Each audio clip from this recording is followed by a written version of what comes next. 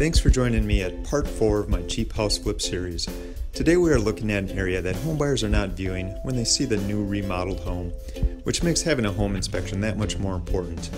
Many house flips are beautiful on the inside, new flooring, new paint, new kitchens, new baths. However, you might want to find out if the plumbing or electrical has been updated as well. At this recent inspection, we can see the inside has been beautifully updated in a professional manner as well. When I accessed the crawl space, I noticed a strong sewer smell. Okay, maybe that was from a past leak. Portions of the plumbing have been replaced, however, obviously not all of it. As we made our way over to the bathroom, we found a leak at a water supply. If left unnoticed, these leaks pose a health hazard and could cause extensive damage.